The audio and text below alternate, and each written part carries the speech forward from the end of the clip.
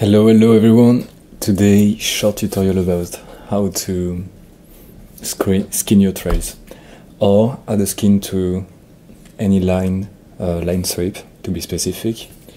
If you're lazy to follow this tutorial, you can find this post with this file for free on my Patreon. You just have to be not subscriber but follow my content. You don't need to pay to have access to this project. It runs on the 2025 31740, but you can also, I think this technique can be applied on experimental maybe, but surely works on the official release. Anyway, I'm gonna start from scratch. The first thing I want to do is to create a point generator. We don't need point primitives or normals. We just need the position of the point. And let's create 10 points. Just after this, I will connect a noise. We see in the point generator that the seed is 1, so let's have a different seed in the noise. I like the random generated noise operators, to have different seed to avoid chaotic behaviors. I'm gonna make this point move by adding a speed chop like this. Here I'm gonna press plus, select the noise, and we're gonna use the information to translate the noise on the fourth dimension. And here select speed 0.1. So we see that the point starts moving. I would like them to move faster, so I'm gonna increase the amplitude of the noise like this. To visualize better what we're doing, I'm gonna create a null at the end of the network, and here select display, or just select the operator, and thanks to your keyboard press the D key. We're gonna split the screen in two, and here select the geometry viewer. So here we see what we selected here. We can see this, we can see this. Anyway, we want to observe this. I'm gonna add a trail pop in order to have lines following the movement of the points, like this. Perfect. So what I want to do is to have these shapes. So these shapes are built thanks to circles that follows the movement of the lines, and after I skin the circles. So what if we skin now everything? It's absolutely not what we want. I'm gonna bypass the skin because we need to process a little bit data in order to skin correctly. So I'm gonna use a circle, and I'm gonna copy circles along the trails. We see that here the trail creates 62 let's say vertices in each line strip. We're gonna connect the circle to the copy like this. So we say that we copy one circle on each point of this geometry. The circle seems super big, so let's put point 1 and let's connect it. Okay, so we see that we have circles. The thing is that the circles, if I pause the project, are, the whole shape is flat because the circles are orientated in the XY plane. So the circles all have the same rotation. So here, for example, it's a bit weird. We don't have this kind of tube, let's say. Here it's working a little bit more, but not completely. In order to do this, we will use an interesting node called line metrics. Line metrics here. Perfect. Line metrics can give us a lot of information about how the points are built along the lines. We're gonna use the attribute displacement to previous, disprev. So we're gonna enable it, and here, by middle click the mouse button, we see that disprev is a float3 direction. So I'm gonna visualize this in the geometry viewer, up, like this. So we saw that it's a float3 direction, so it's a vector. So here we're gonna right click, vector, disprev. And we see that for each point, it gives us the direction compared to the previous point. So at the end, it gives us the, let's say, the curvature of the line. It's not completely true, but it gives us how the shape of the line is. So what I want now is to rotate all these circles according to this attribute, disprev. So we're gonna go to template in the copy, and here we're gonna rotate the circles to the vector disprev. Let's stop displaying this and let's display this. So now we have the circles. When there is your geometry viewer automatically always adapts like this. I don't know the ratio of viewing the viewer. You can disable it by going here and select adaptive homing, or press the Q key on your keyboard. So now it's working way better. Let's try to skin again. It seems a bit better, but still the skin seems to skin all the primitives, so it connects all the different circles. It's not what I want. Let's see how it behaves with only one. Cool. When I have only one line strip, the skin gonna skin all the different cycles together. It's exactly what we want. I don't really like the shade. It doesn't seem super good. I'm gonna add, I'm gonna calculate again the normal here. Okay, way better. Okay, so it looks good, but I don't want to have only one tube, let's say. Let's see with two. Here, the trail creates a certain amount of point on each line. This amount of point is a variable function to the trail length. So if we put 0.5, we went to 62 to 32. 0.1, okay. So I want to, let's say, fix, to make this number of points per line constant. To do this, I will use the line resample here. And I'm gonna say that I want a constant number of divisions per line strip. So here there is 4. Okay. So we see that we have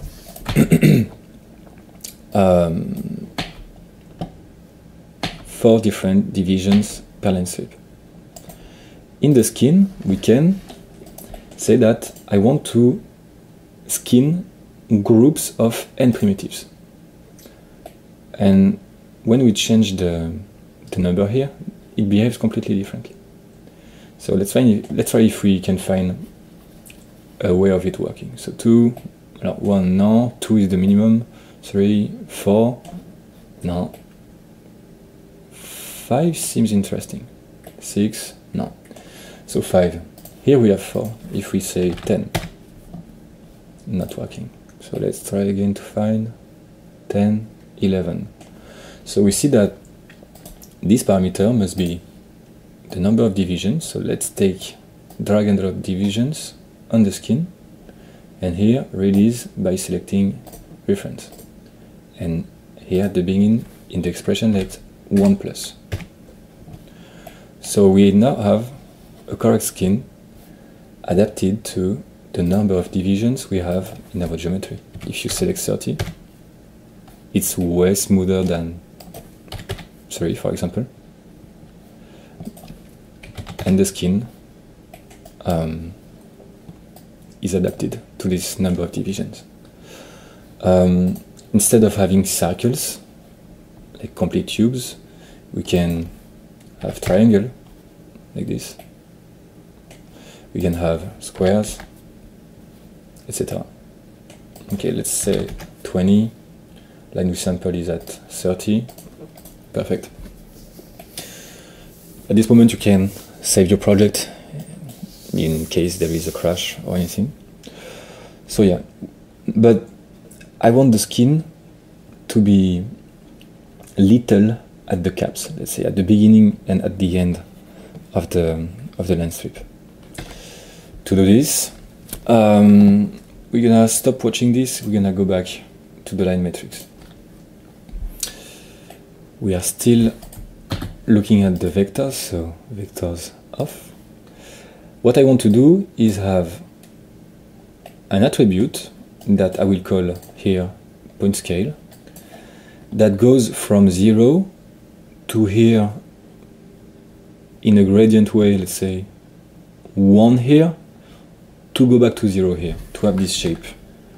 If we take this 0, 0.25, 0.51, and then go back to 0, I want this attribute.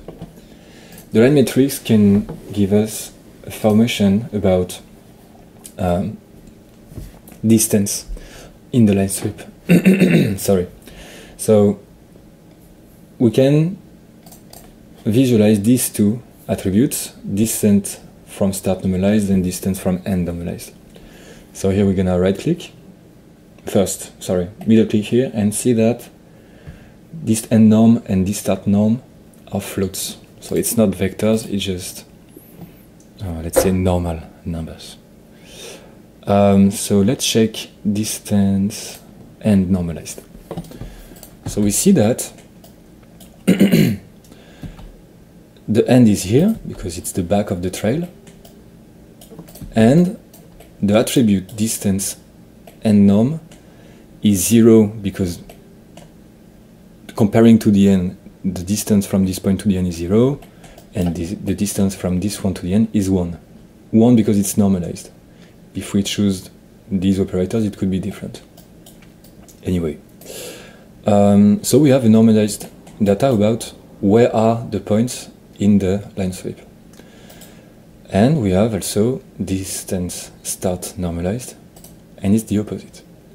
So let's try to observe what we have here, but in a graphic way, let's say. I'm gonna connect this to chop, like this, pop to chop. It's not optimized, we're not gonna use the data here, but it's just to understand a bit better what we're gonna do.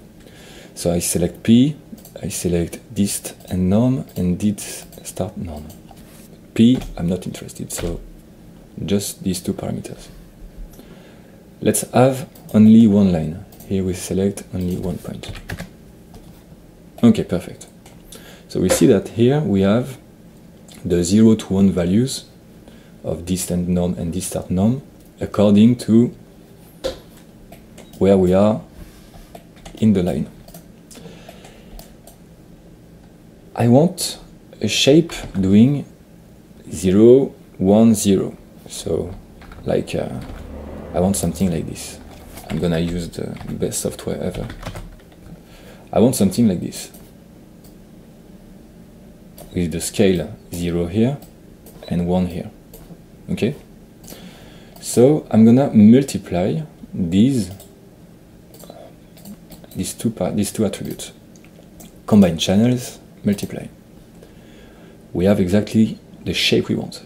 The only thing is that the maximum value here is 0.25, because in the middle here we do 0.5 multiplied by 0.5. The result is 0.25. So after that we want something that goes from 0 to 1, but here we have something going from 0 to 0.25. Perfect. So these operations here, we're gonna do them directly on the line matrix here. Okay, let's do this and let's visualize this again. Here I'm gonna use a mass combine and say, first operation, multiply this end norm and this start norm. A times B, this start norm, this end norm, and we want to set up the scale. Okay. We can visualize this, I'm sorry, but we can go here and here, visualize what we call point scale. Perfect. But we see that we have a very low value in the middle. The caps ending points, let's say, are at 0, it's what we want, but here we have 0.25. So in the post, we select point scale, and exactly the way we did in the math here, like this, from range for 0 to 0.25 to 0 to 1. So, and now we have a 0 to 1 point scale as we did. Perfect. We can delete this, it was just to visualize a bit the data. Stop displaying this, let's display again this. Okay, so now we have a point scale attribute. So in the copy we're gonna enable the point scale. Good, perfect.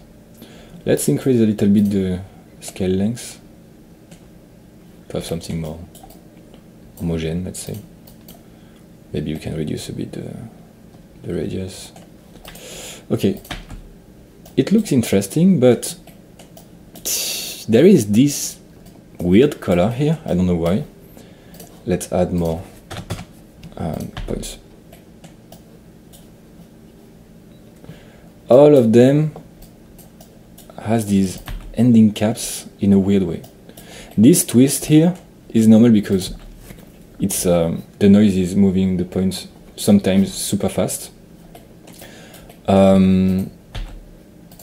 Maybe we can increase the number of divisions. Anyway, I want to get rid of these caps here. So there is two things. Or it's a problem of color, but here we don't have color attribute. But also the normal and the color and the shading, let's say, depends on the normals. So let's observe the normals here. Vector, normals. And we see that at the end there is no normals. There is absolutely no normals. Let's reduce the number of divisions. Yeah, there is normals here, there is normals here, here, but at the end there is no. And it's because the scale goes from 0 to 1. And if it's 0, there is no normal processing. I'm not completely sure about what I'm saying, but it's what I found out. So if here we add a little value, we have things appearing. First we have more geometry.